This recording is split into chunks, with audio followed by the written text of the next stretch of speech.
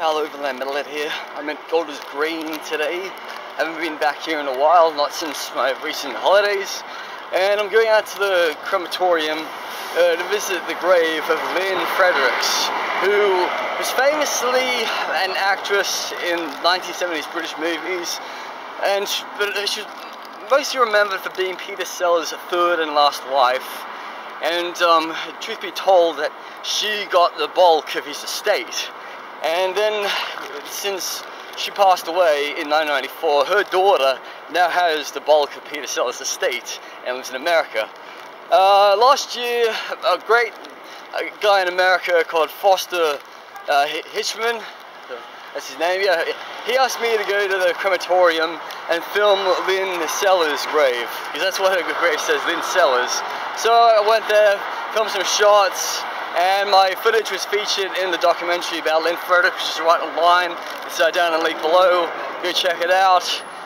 You see, because I've been living in the UK now for 4 years, and I never knew anything about Lynne Frederick, and I didn't even know anything about Peter Sellers at all, or like the Pink Panther. Like, I knew well about the Pink Panther, but because those Pink Panther movies, they never had anything about the actual Pink Panther cartoon, except for the intro.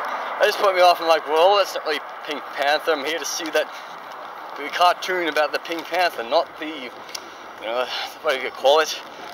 Yeah, but you see, when I was growing up, my mom used to listen to a lot of the Goons shows, like the famous Goons show that had, like, Peter Sellers and Peter Seacombe and that Irish guy. I think, what was it, Irish? So Mike Milligan, yeah. See, my mom had, like, eye surgery and she couldn't read because of her eye size, so, like, after having a cornea transplant. So she used to play the Goon show, like, tapes with me and laugh her head off. And then last year I was hanging out with Jordan the Lion, and we went to a pub in Westminster where they recorded the Goon show. So it kind of brought back some good memories. So I'm closing in now on Golders Green. So here I am, Golders Green Crematorium that way, Hoop Lane, which is also the name of the Jewish cemetery right there. You can remember the crematorium is on the right hand. As tradition, I normally visit the plaques that commemorate Keith Moon and Marc Bolan, who died like a year apart. Just in case you're wondering, they're not buried behind these walls. Keith Moon's buried on the fields, and then Marc Bolan is buried on the rose bushes. It just always nice to stop and reflect. So every time I come here, I always tend to do a bit of a loop. So it always tends to be like Marc Bolan, Paul Kossoff, Keith Moon, and now, since I came here in June 2018, Lynne Frederick. I've never actually been to Peter Sellers' grave, but I hear it's nearby, like where Lynne is buried. So this is where the legendary Marc Bolan is buried, and with his parents. So here are 2 roses for you, Mark. Rest in peace.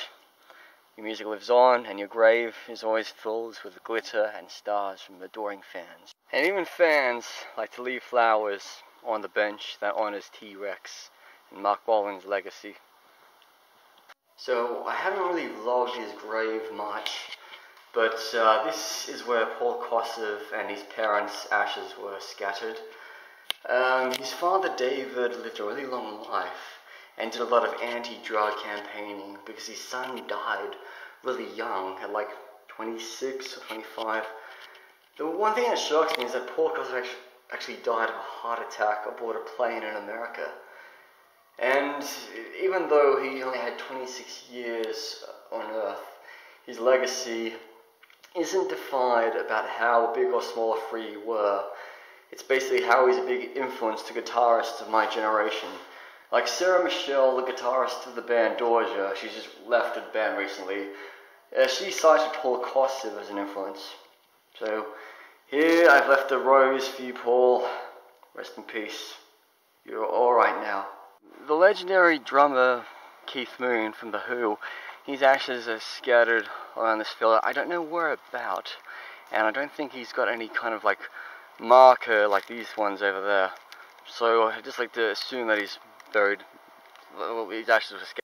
So somewhere around here is, or right here, is where Lynne Sellers' ashes were scattered. And I haven't been back here in over a year.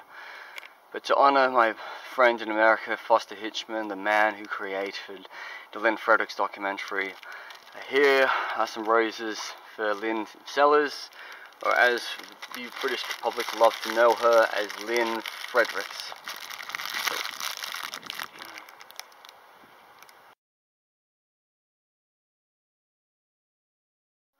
So here you are, Lynne.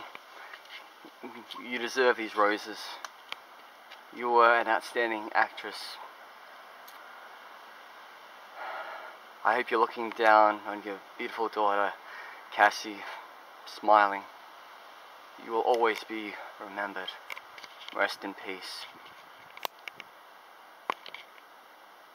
So I'm kind of guessing that since Lynne Fredericks is buried right at the back, that Peter Sellers' ashes are somewhere in this garden.